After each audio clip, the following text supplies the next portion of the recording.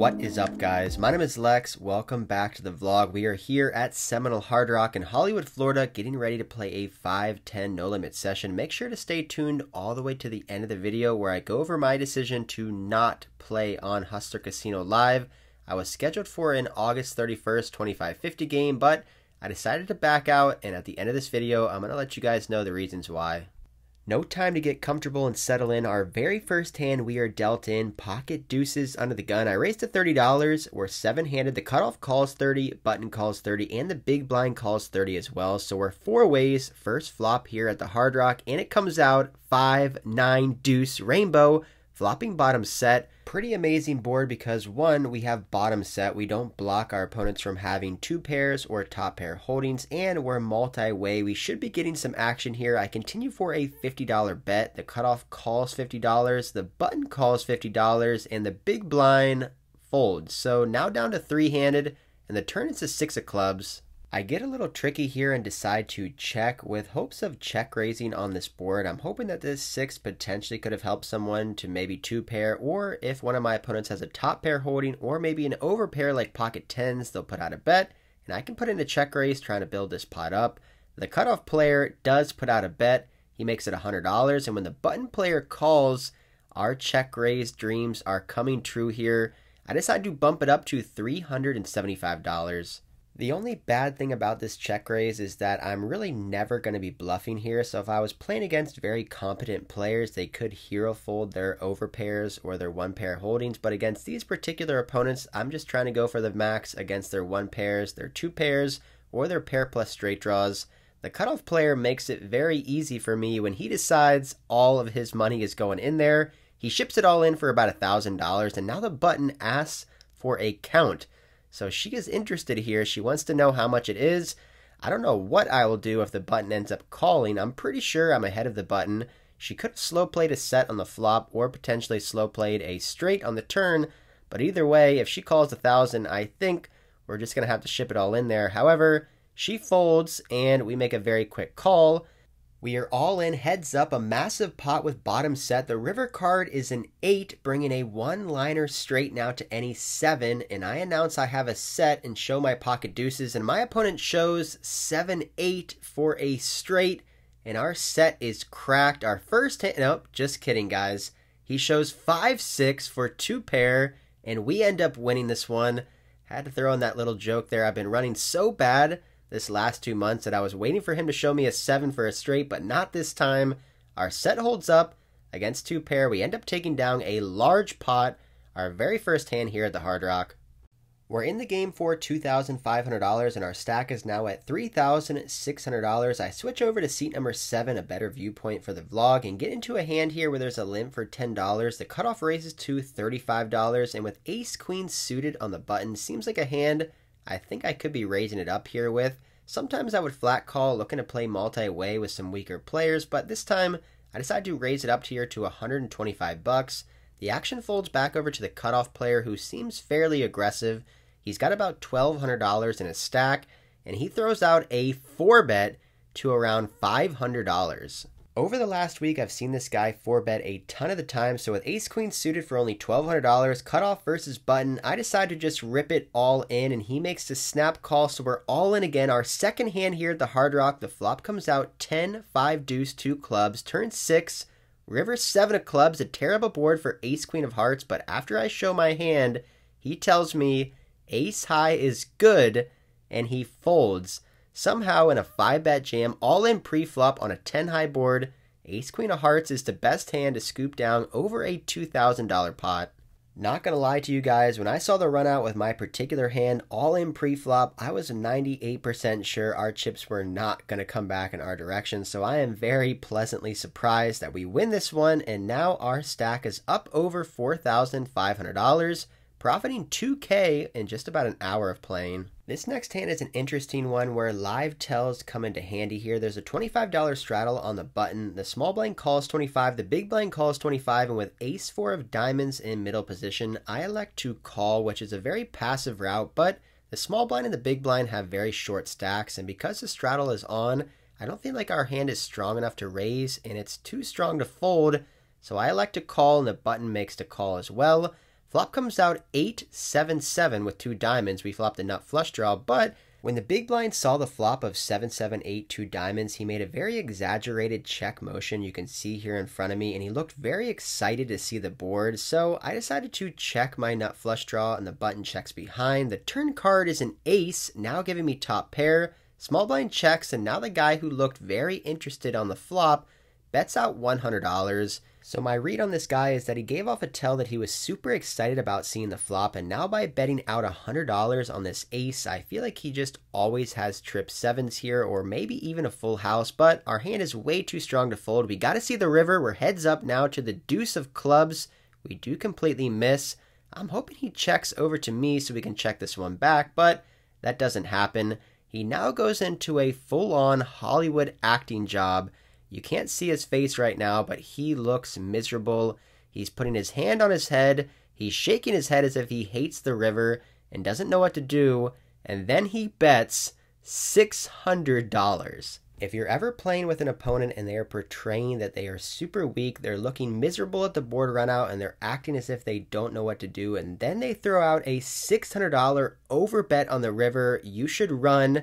Get out of the hand right away. That person is never bluffing. In this situation, I don't think our ace is any good and we make a pretty easy fold, but in this situation, I'm just glad that I happened to notice his reaction when he saw the flop, and that I was able to notice his reaction or his Hollywooding there on the river, because if I didn't see all that, I may be tempted to hero call with an ace just because his hand wouldn't make too much sense, but we end up making the fold here, moving on to the next hand. There's no straddle on in this hand, but there's an early position raise to $60. With pocket queens in middle position, I re-raised to $175. I'm not sure what to think about this 6x raise from early position, but when the flop comes out, queen 7-3, all diamonds, flopping top set, I don't really think about that pre-flop action anymore. All I'm thinking about is, yes, we have a good hand, and my opponent leads into me now for $75.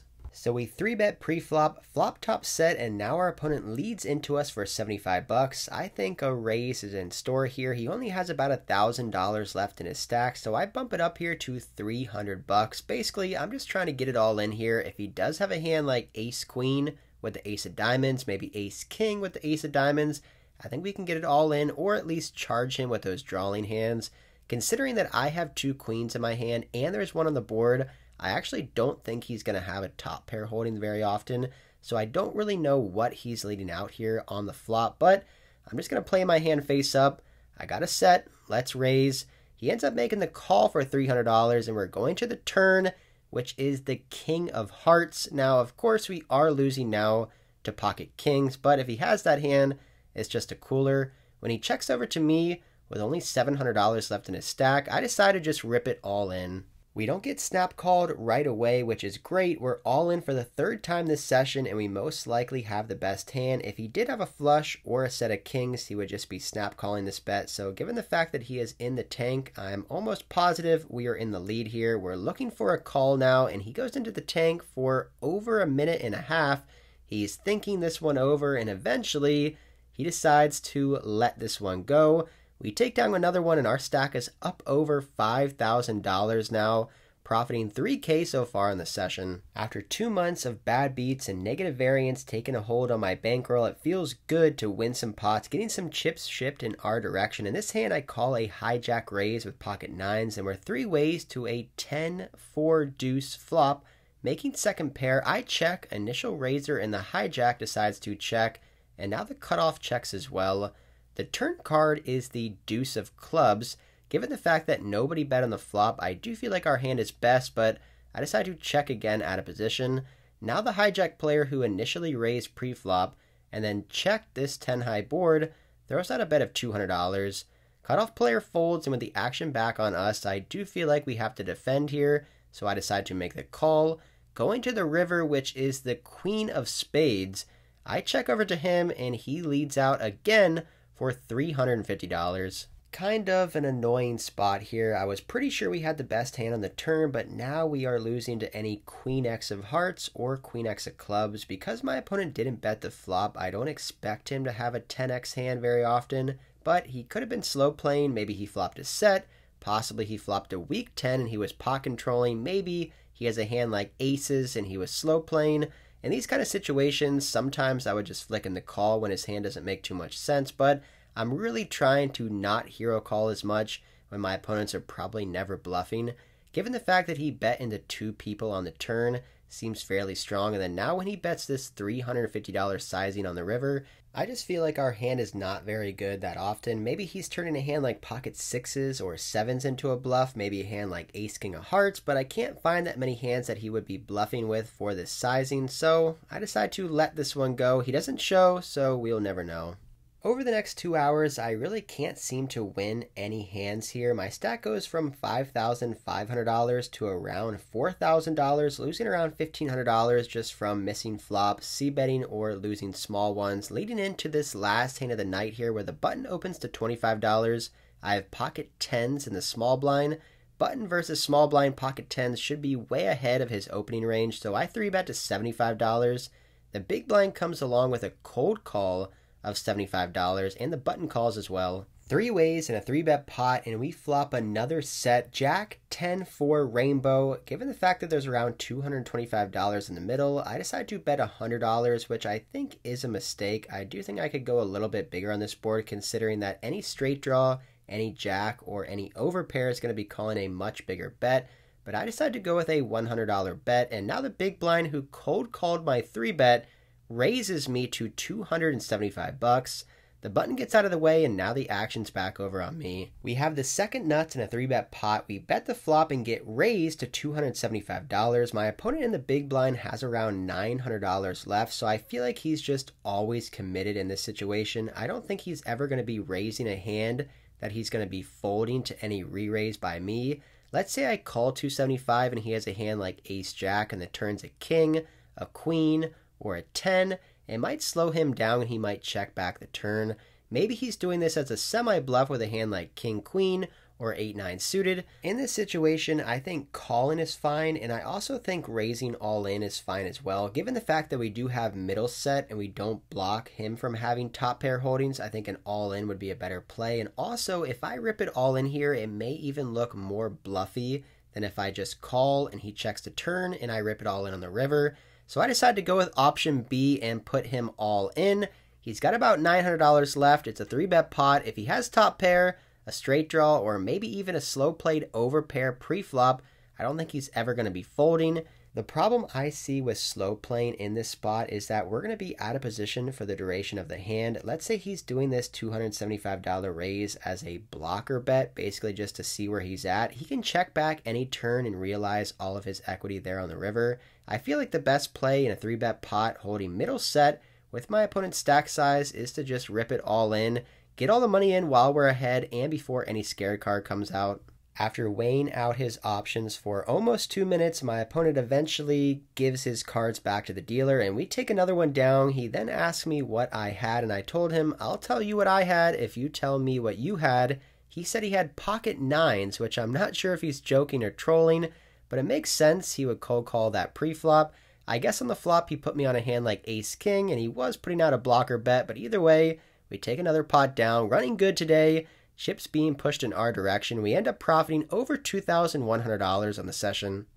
All right, so why I decided to not play on Hustler Casino Live on August 31st. I was scheduled for a 25-50 game August 31st out in Los Angeles, California. And before I get into this, I want to make a statement that my decision to not play on Hustler Casino Live on August 31st has nothing to do negatively with Hustler Casino or Hustler Casino Live. I have always had positive interactions with both companies. Hustler Casino, I did a meetup game there back in January and it was great. The staff was awesome, super accommodating. I also just recently played on Max Payne Monday, a 10-20 game back in June, and it was probably one of the best poker experiences I've really ever had in my entire life. The staff was super professional, the production quality was amazing, the game was great, and it was just a ton of fun. So you may be wondering then, why are you not going to be playing on August 31st? And I'll give you guys a little bit of information on that. So in early August, I texted Ryan Feldman, who is the co-owner of Hustler Casino Live, and I'm pretty sure he puts together all the lineups.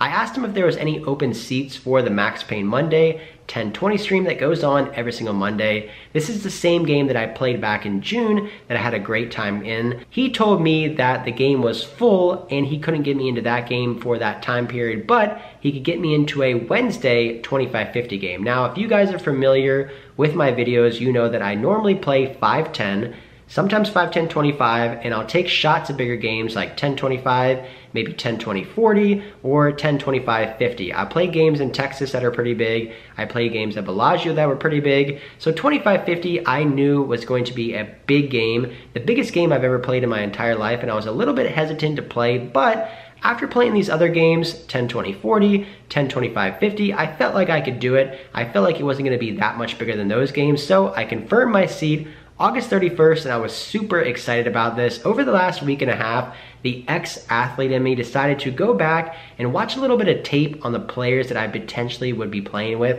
One of the best things about Hustler Casino Live on their YouTube channel is that they do archive footage of all the past live streams. You can go back and you can watch all the 25/50 Wednesday streams from weeks and weeks and weeks ago. So I went on their channel, I started watching the past live streams on 25/50, and after a couple hours of watching, I realized this 25/50 game is massive. It's a huge game. It's way bigger than I expected. I thought the game was going to be a 25/50 game with buy-ins of around $5,000 to $20,000, and it turns out that the $100 mandatory straddle is on most of the game, and sometimes the $200 straddle is on as well. So instead of 25/50, it's 25/50, 100, sometimes 200. Instead of the stacks being around $5,000 to $20,000 like I thought, the stacks are 20, 30, 40, 50, sometimes $100,000. So I quickly realized that my $10,000 buy-ins for this game would just be nothing. If everyone has $30,000, $40,000, $50,000 and the game is playing 25/50, 100 or 25/50, 100, 200, that my $10,000 buy-in would just be way too small. I wouldn't have enough money